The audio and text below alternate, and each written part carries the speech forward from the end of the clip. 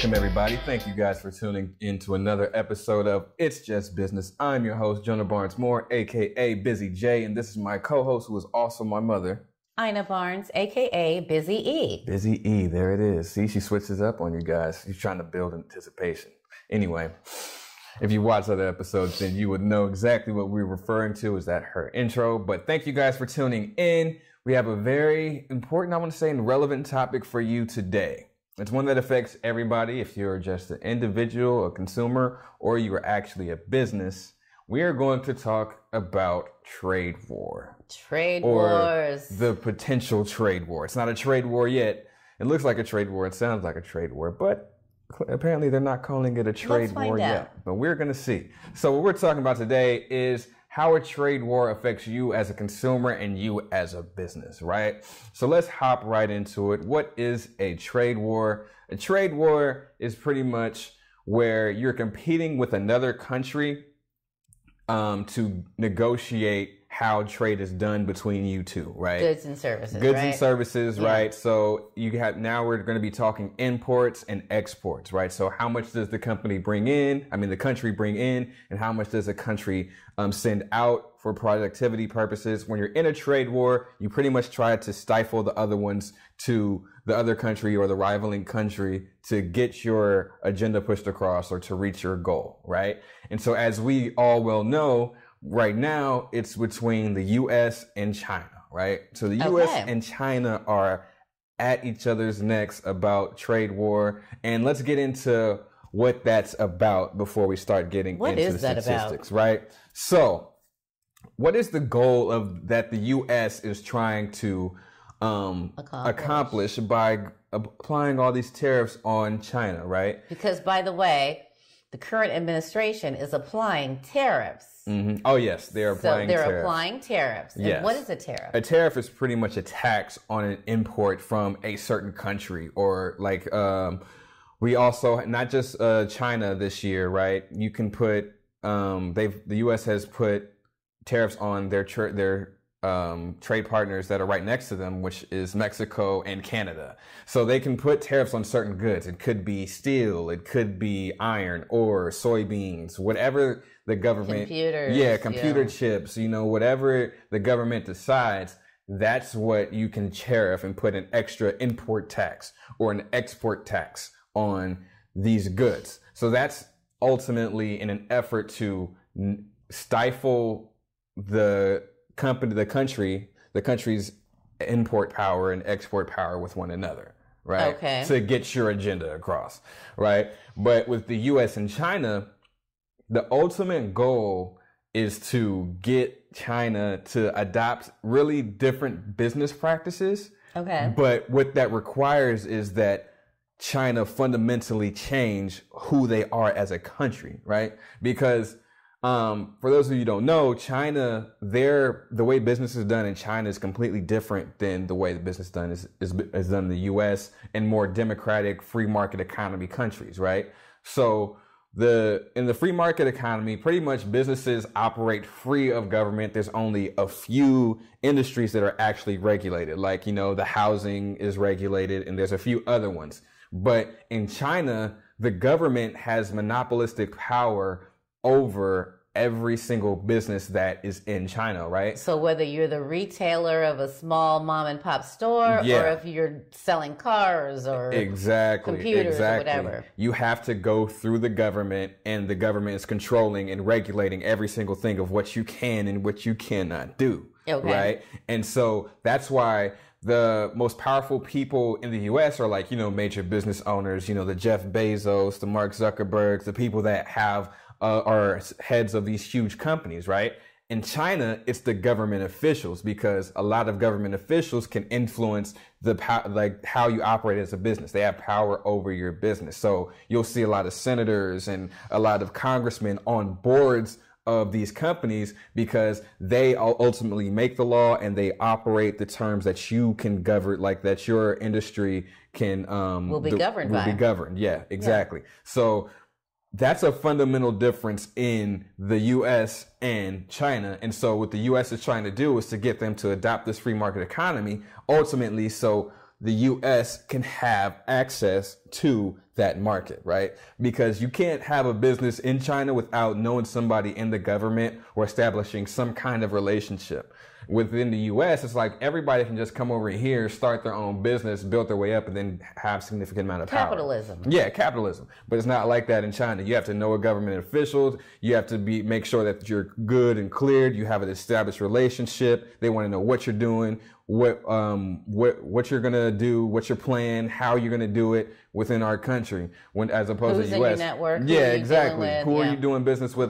They want to know everything and anything, right? Right. So ultimately, the current administration is trying to get the Chinese to adopt this free market economy.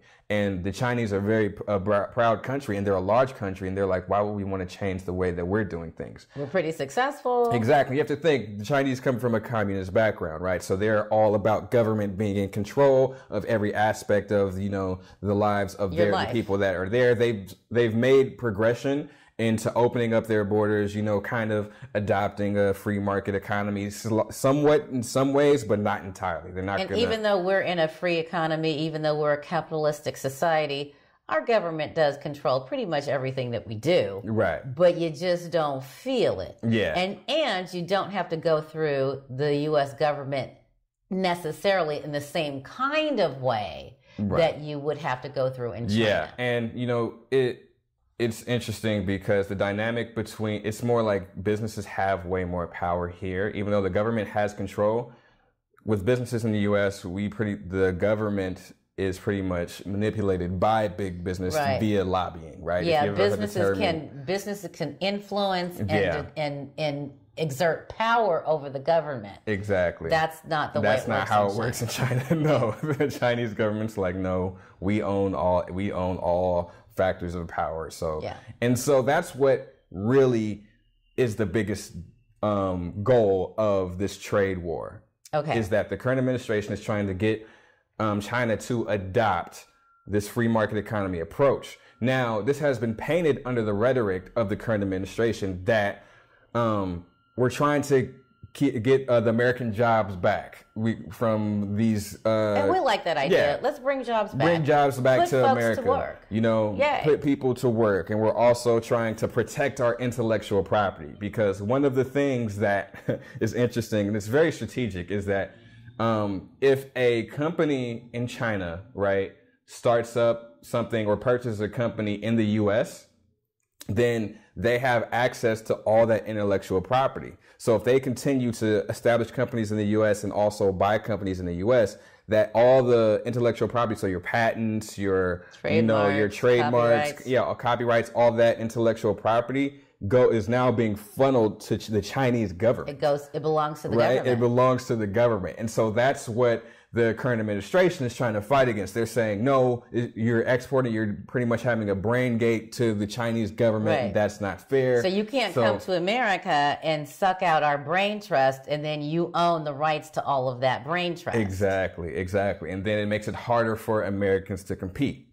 Very strong rhetoric, very strong context, right? So we can understand that, hey, these are two things that are really important that should be addressed. But how you address them is very important. So the current administration's decision is to impose tariffs, impose all these taxes on China, right? So they impose tariffs, they impose taxes. Yeah. And what does that mean? What does that mean? We'll start with a few statistics based on the United States and China, just to give you this is where so you can weigh the opponents, the way who's at each other's necks right now, because it is really the two titans in the world are literally having it out. The United States and China. Right. So importers, exporters. Exactly. So pretty much the United States is the world's largest importer at $2.12 trillion.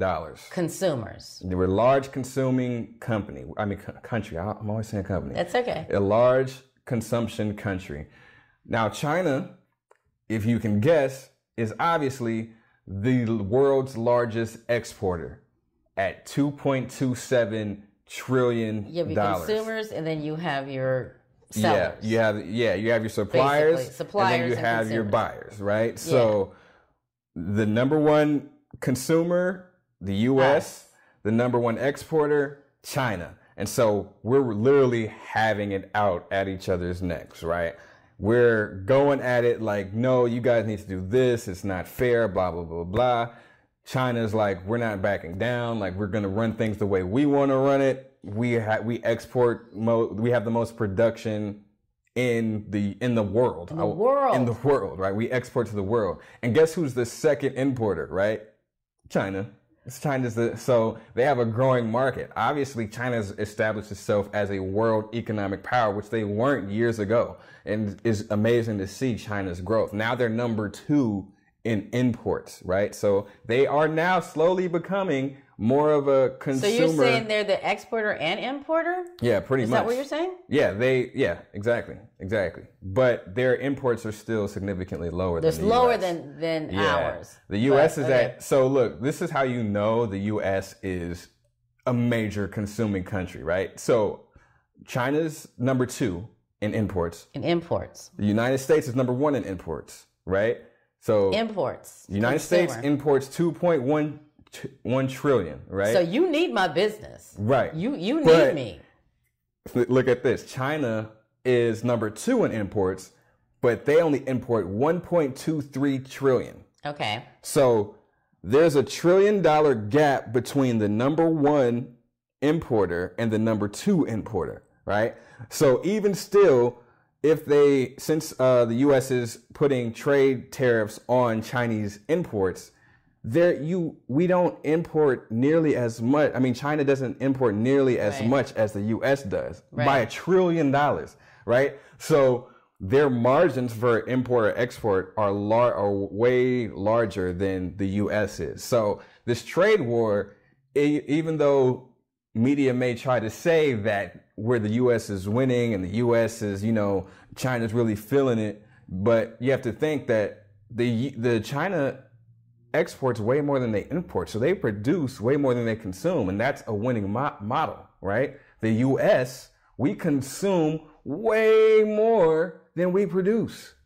That is not a sustainable model. GDP. That is not a good model when you think of it as a whole country, right? So when this trade war comes into effect, it really makes you think like, well, what's the end game? Which obviously is to get China to adopt the free market economy. But if they're strong in their exports and they don't import nearly as much, it's kind of an uphill battle, right? It is totally an uphill battle. It's definitely an uphill battle. So let's take a look at, now that you kind of have a big broad macro vision of the U.S. and China and where they stand as economic powers, with U.S. being the number 1 importer, China being the number 1 exporter. Now let's dig into what actually is being exported, right? What's the biggest exports that China sends to the U.S. and what are the biggest imports that the U.S. has, So on a world scale, right, this is all exports from China. China's largest exports are computers, obviously, right? That's at 173 billion export value. Broadcasting equipment, so that's like, satellites, telephones, all that stuff.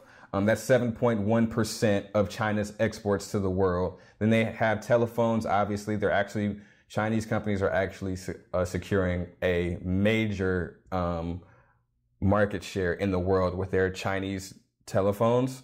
They have a huge holding in India and all these other countries that we don't think about. Not in the US, but in the world scale, China's becoming a major market player in cell phones. Just a quick side note. Then obviously integrated circuits and office machine parts.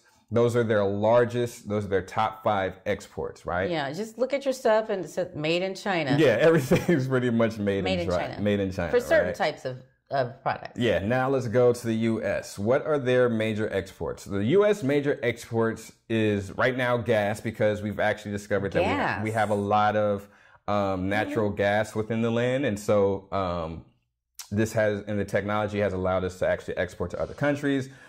This one I found so interesting is that the largest one is planes, helicopters, and or spacecraft. Boeing. Yeah, so Boeing pretty much is one of the major exports. Helicopters, planes, and spacecraft. Yeah. So has anyone heard Star Wars. We want to build a we have to think NASA what was the and Elon current Musk. administration's thing? They wanted to build a military for space. What was that thing? It was something taking over space. Yeah. Like, like John F. Kennedy and all that like stuff. space. Yeah. The second largest is cars, right? So Cars. That's an obvious export. Vehicle parts, aircraft parts, refined petroleum, packaged medicaments. It's funny that gold is on here. Yeah. What were we looking at? I'm looking here. Packaged medicaments, human, animal. Package. Medical stuff, whatever. Okay. Refined petroleum. These are the major U.S. exports. Now let's go look at who. Now we're looking. I wish I could show you this, guys. I'm on atlas.media.mit.edu. It shows you pretty much all of the economic activity of a country. So it shows you their GDP, it shows you their exports, their imports. It gives you the numbers and breakdowns of where it's going, right? So now we're going to look at the largest destinations, right? So the largest import destinations for the U.S. by a landslide, guess who it is? It's China. So, by that, you're saying that so when we actually go into what the U.S. imports, what we import. Yeah, what we import. It comes from 21% of all imports in the U.S. come from China. From China. And its estimated value is $436 billion worth of imports come from China. So now, this is where it affects businesses and the consumer, right? Because if I'm putting tariffs on China, who is our largest importer, that cost now goes to businesses and the consumer. It goes to businesses because depending on what is being imported, it forces them to pass on the cost of that. So purchasing in bulk or whatever from China, that cost goes up and it passes it on to the consumer, right? And so if this cost is passed on to the consumer and the economy's not doing so strong, which they're trying to portray that it is doing very strong. So basically there's consumer confidence. You think the economy is going very well and you think, okay, cost of living is not that high, but my income has gone up, my net value, blah, blah, blah, has gone up. When the current administration says, okay, we're going to put tariffs on, our economy is healthy, so we're going to put tariffs on here.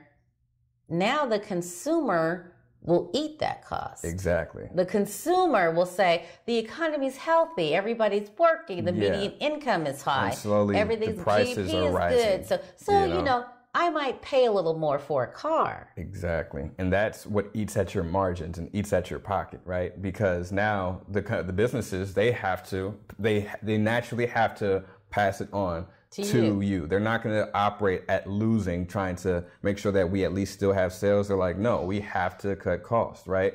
And so that's another thing for businesses, right? It say now the sales don't go up and they just really dwindle down because the prices went up. Then that's when they start looking internally to cut costs. And that's when you get to the point of letting people go, trying to find different suppliers elsewhere in the world. Where else can we get these goods and services? Where can we get these goods and services somewhere else? So this is why just a simple tax has this ripple effect for both sides, right? Because now on top of that, and let's go to the business perspective a little bit. Say I have a deal with China. I have a 10-year deal with China that we established in 2015. 3 years later, there's a trade war. We immediately have to renegotiate that deal. And that deal could have been sweet for both of us. But now, because of these trade tariffs, they're both going to be looking out for each other. For themselves. Yeah, for themselves, right? They're not going to be looking out for each other. They're going to be looking out for themselves, saying like, "Hey, we got to redo this because we wanted at this price, not knowing that this would happen." So, and that ultimately can damage the relationship because now you guys are at an impasse with somebody who you've had production deals with for years.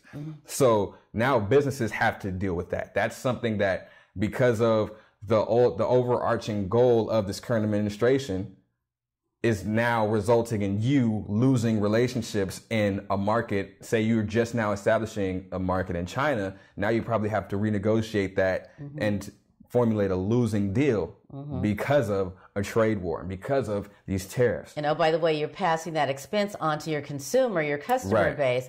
And by the way, if the economy is very healthy, which is what the current administration is telling us, all of those gains that you made in unemployment and GDP and how much you're being paid, you're spending that. Now you really haven't gained anything. You're still at ground zero. Exactly. You haven't been able to build up your own wealth. It all goes back to paying for the tariffs. Exactly. And that's why it's not really good for business, right? Yeah. And so it's not. No. Right. And so on the flip side too, let's look at China, who's their largest importer, right? Let's see. China's largest importer. If I can get out this map. Don't freeze on me now. Here. Okay, China's largest importer by country is not, the U.S. is, the U.S. is here. They put it way over here on the right. So the United States, they import about 9.9% of their goods and services from the United States at 122 billion. Now compare that to the 463 billion that pretty much the U.S. is dependent upon for goods and services in the U.S. versus the 9.9%, 122 billion, right? China's not really too dependent on the U.S., right? They're not really like, for the imports, it's like, okay, we need a few things from you. And I think that actually is mainly gas. I think that's what it is. So it's like, we need you for gas, but not everything else, you know, where China, it's like, it could be your clothes, your phone, your cars, your appliances, the chips in your phone, the cameras, the lenses, like, you know, all of these different things that are being imported into the U.S. really have effect on consumers' day-to-day lives. Like the gas, it's like, we can, you know, we have scientists here too. We can find alternative methods. Yeah, we're talking gas, cars, you know, airplanes, helicopters, spacecraft. Like we don't need too many new planes. We're not trying to go to space. Yeah, we're not trying to go to space. We're all right. And so 9.9 the U.S., but then you have to look that they're pretty much the same. They have the same amount with South Korea and Japan at 9.8%, 120 billion, 9.8% with South Korea at 121 billion. Yeah, because when you said that, my answer was going to be Japan. I was like, Japan is their exactly. Yeah. But it's just by 0.1%. So really they have a pretty, like, I want to say, diversified range of where they import their products, their goods and services. Country-wise. Yeah, country-wise. As far as countries go. Yeah, as far as countries go, they are pretty diversified in where they get it from, you know, as opposed to U.S. where 1 out of every 5 product is going to be from China. You know, it's like, no, it might be from South Korea, it might be from Japan, might be from Germany, might be from the U.S., you know. So when you look at it in terms of this, you have to think of how much of an impact we really have on China's economy by, you know, importing all these tariffs. If they don't even import that much, they're putting the U.S. is in a competitive space, right, when it comes to China's market, because the China market is brand new with 1 billion people and people actually spending money. Every country's trying to get in on that market. So when you think about the power dynamics, the U.S. really is trying to compete to get into that market, as opposed to being dependent on the Chinese imports that the U.S. is actually is. It's not a dependency. It's more of they're trying to compete. So China has the advantage when you think of the imports, right? So it kind of boggles your mind. It's like, well, if they, you know, let's take a look at China overall. It kind of seems like a losing battle, right? Because if they're the number 1 exporter, they're the number 2 importer, but not nearly as much as the U.S. imports, right? It's $1 trillion difference. And on top of that, they get their goods and services from at least 5 other countries. Why would the U.S. be trying to, you know, pretty much throw rocks at the country, you know, and expect to? Why do you think that is? Get into the market. What is the argument for that?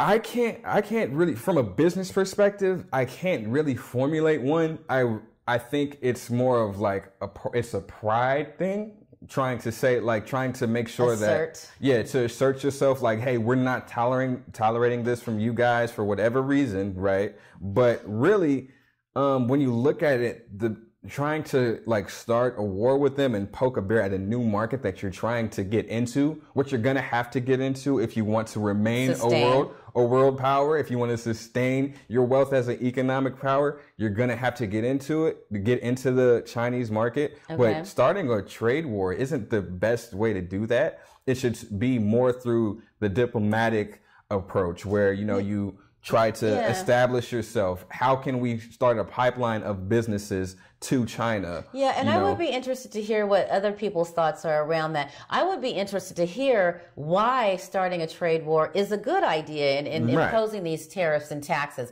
I'd like to hear the argument for that, because it would be interesting, because I think it would be worth a dialogue to fully understand the argument for that, because I think there is an argument to be made around that. I just am not prepared to make it right now. And I think you are ready to defend the exact opposite. So I would be curious to hear what people think about the idea of trade wars and what their thoughts are. And it's something that's interesting. But now it's very interesting. I can see, like, this is one point I can see of why how we kind of have power as the U.S. in this situation, because obviously China's largest exporter is the United States, right? So 19% of their exports are to the United States. So you can see that, the U.S. tactic is really to, okay, we're your largest market. So leverage our position. We have to leverage our position. We're your largest market. If you don't do what we say, it's like if all of a sudden your biggest customer goes away. Yeah, and they're like, no, you need to do this, or else we're gonna cut off your market share with us. You're not gonna be able to reach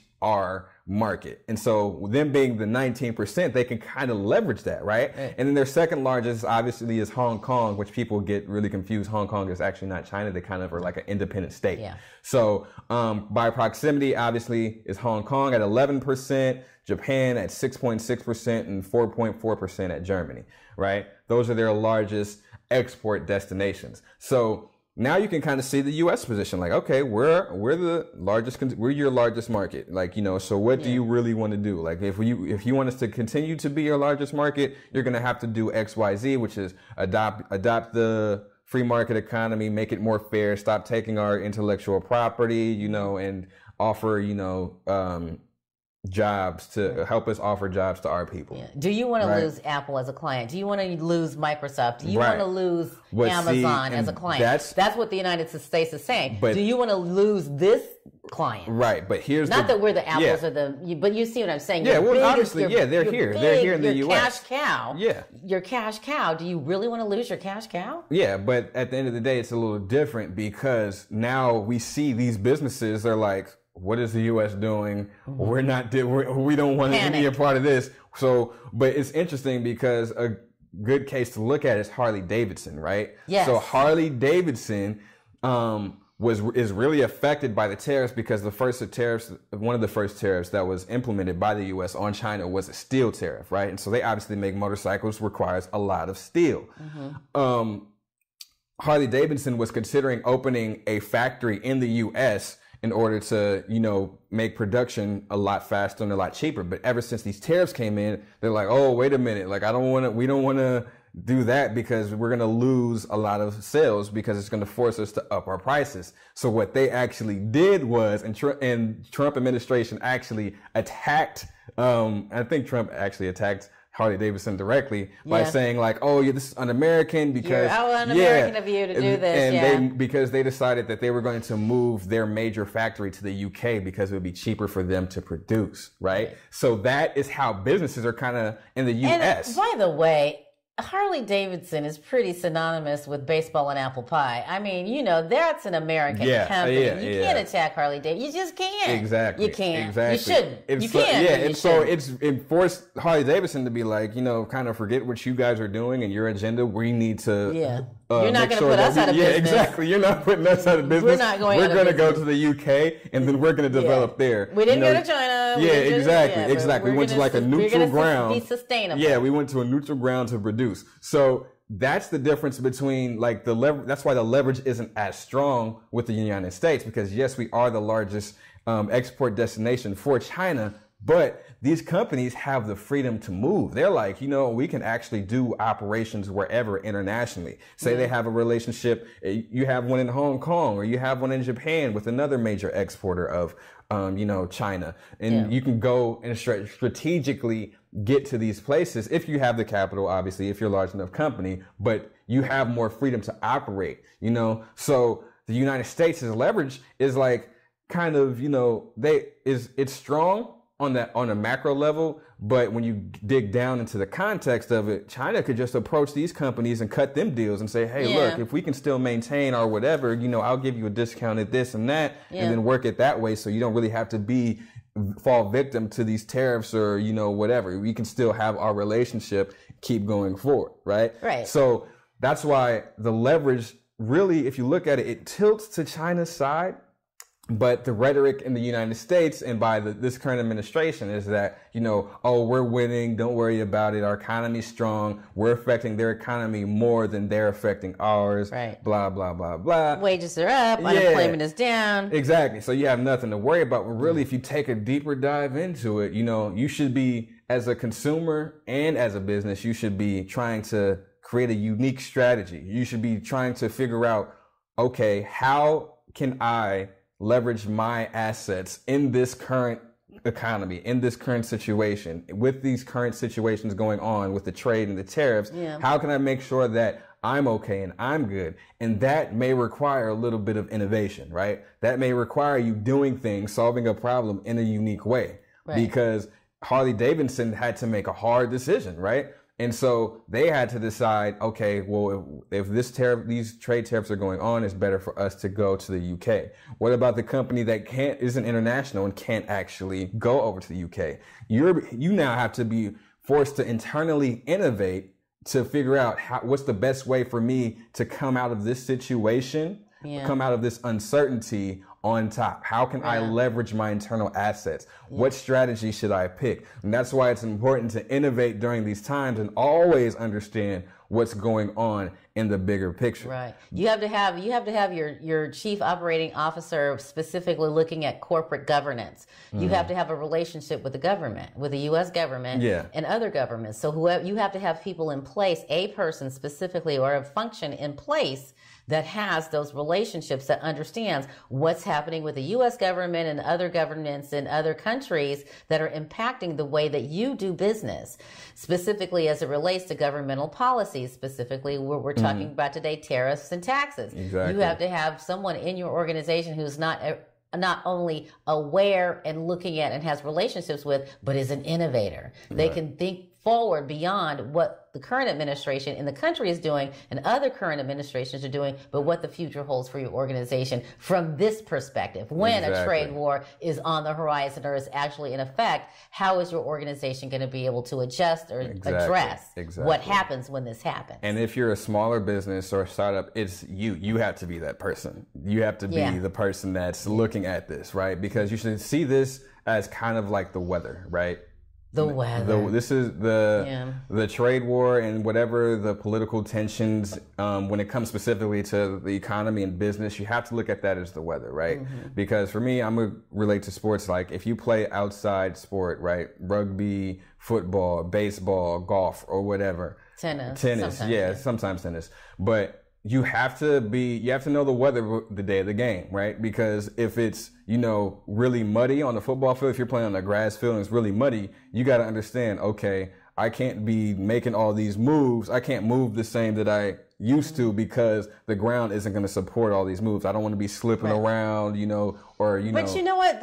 When you talk about sports, I want to say this too, as the individual sportsman, as the athlete. I would say you need to know what the weather means, whether you're indoor or outdoor, because that weather is going to affect your bones, your muscles, your joints, when it's cold outside, your skin. Ooh. It's going to affect everything about. If you walk out and it's 102 degrees outside and you're used to playing in 80 degrees or 60 degrees, you personally. Exactly. As the athlete, you have to be prepared for what the weather brings. Exactly. So that's your individual course or path, as well as your corporate path. Exactly. Right. So as an athlete, you have to be aware of the economic climate. How is that going to affect me personally? Be aware of the political climate. And my team or my country or my corporation. Exactly. Yeah. Exactly. And so that's why we wanted to do this today, because talk about the trade wars. Talk about the trade wars and how it affects you as an individual and as a business, because you have to know what's going on in order for you to make the best decisions, in order for you to make to have your strategy be adaptable with the times, right? Because if you're not sure about where you're going to go in these times, it's a good time to start strategizing and innovating. It's never too late to start looking at it. It's never too late. These are uncertain. These are really uncertain times, especially with this trade war. We don't know where it's going to go. We just know what's happened. We know the statistics between the countries, but the end game, how it's all going to end and how it's all going to play out, it's very uncertain, but it's best that you start preparing for that. Like we always say, you need to stay ready so you don't have to get ready. All right? Yeah. So you need to start innovating. If you don't know what's going on, you need to think forward, think ahead, solve this problem in a unique way. You know, whether that's, okay, how can I make sure that these trade wars, how can I make sure that if I have to pass the price of my product onto my consumer, how can I make sure that I don't have to start cutting costs at the expense of my employees, right? How can I do that? Yeah. These are, and you may think this is just a strategic, it's an innovation. You have to solve it in a unique way, especially if you don't have all the tools that a larger company has. You definitely have to, get creative, get unique, start thinking outside the box. How can I make sure internally that we're solid, we're stable, we're sustainable? Sustainability. So that no matter what comes at us, we will be okay, And that's what JBM Consultants helps you do at the end of the day. We do that through facilitation, innovation, and obviously education, which was mainly the focus of our podcast today, was to educate you on the political and economical weather, what's going on outside your door.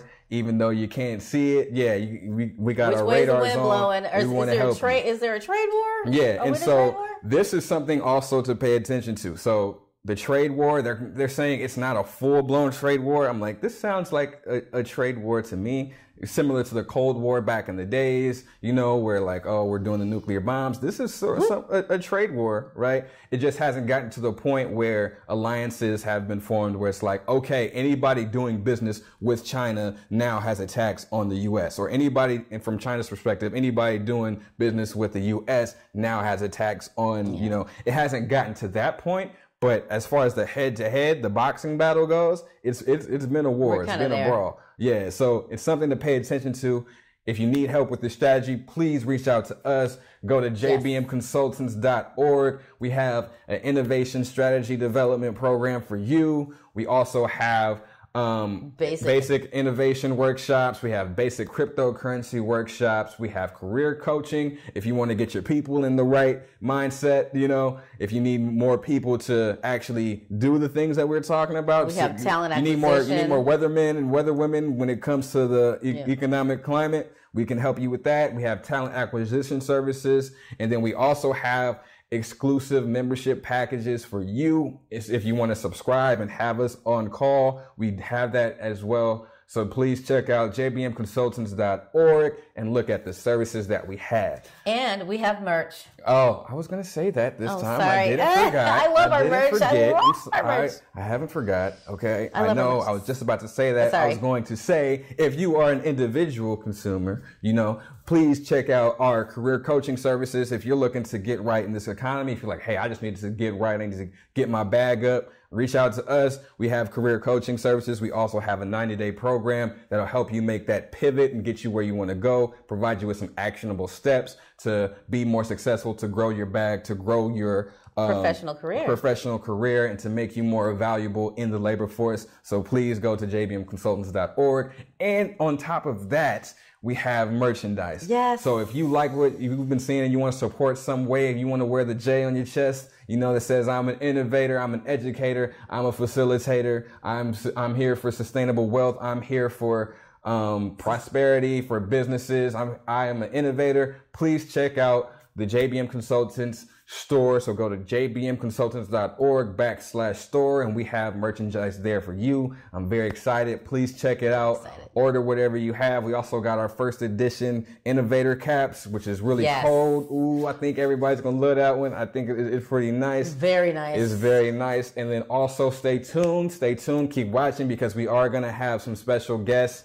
In-house guests that we will be interviewing for you guys, for the benefit of you. So we want to thank you guys for tuning in. So much. Anything else to add?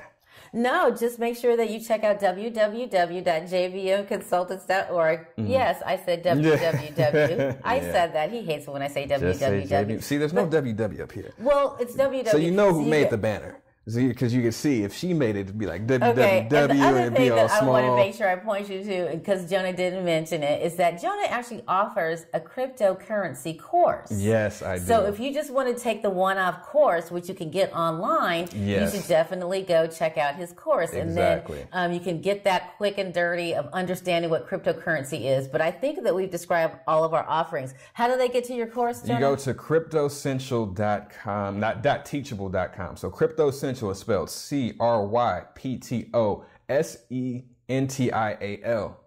CryptoCential.teachable, teach, ABLE at the end.com. And you'll see it pop up there. You can get it real cheap. It's about the price of a haircut. It tells you what cryptocurrency is, why it's important, how to get started, how to get your own, and how to pay your taxes. It gives you everything simple and fast. Check it out. You can do it, and you can complete the course in under an hour. So it's not time consuming. It's not going to be a bunch of knowledge that's way over your head. I'm going to give you the basics, so you're prepared for when cryptocurrency does actually go mainstream and start impacting the world in ways that we can't even imagine right now. And the last thing I would say, Jonah, is that check us out, because I am on Twitter. Yes. I'm on Twitter. I am at busy, BUSY_EDB.